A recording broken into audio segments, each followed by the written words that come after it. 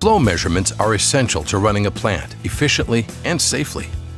There is an array of flow technologies available to make these measurements, including the electromagnetic flow meter, oftentimes referred to as a mag meter. Mag meters are selected because they are obstructionless, cost-effective for aggressive chemicals and slurries, and provide a highly accurate volumetric flow measurement. Mag meters are comprised of a transmitter and sensor that together measure the flow. The mag meter sensor is placed in line and measures an induced voltage generated by the fluid as it flows through the pipe. The transmitter takes the measured voltage generated by the sensor, converts the voltage into a flow measurement, and transmits that flow measurement to a control system. To make the flow measurement, the mag meter utilizes a set of coils and a pair of electrodes. The mag meter's coils are driven by the transmitter with an applied current. Once powered, a magnetic field is formed between both coils.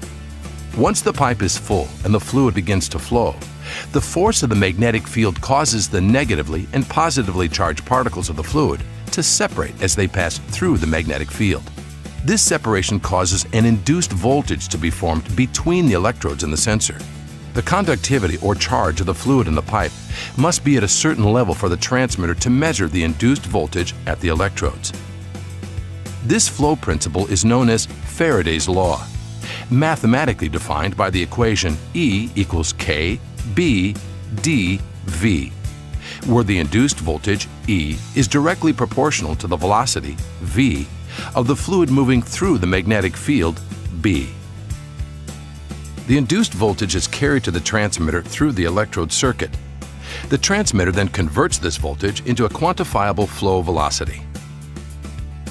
With the known velocity along with the area of the pipe, the volumetric flow rate of the fluid is calculated. To prevent electrical shorts of the sensing component circuitry, the pipe of the flow meter is lined with a special material known as a liner. This liner, along with a selection of the proper electrode materials, is important to protect the sensor against abrasive and corrosive chemicals and solids. One historical limitation of mag meters is the impact of process noise. Process noise occurs when particulates, impacting the electrode, interfere with the induced voltage measurement, generating a false reading.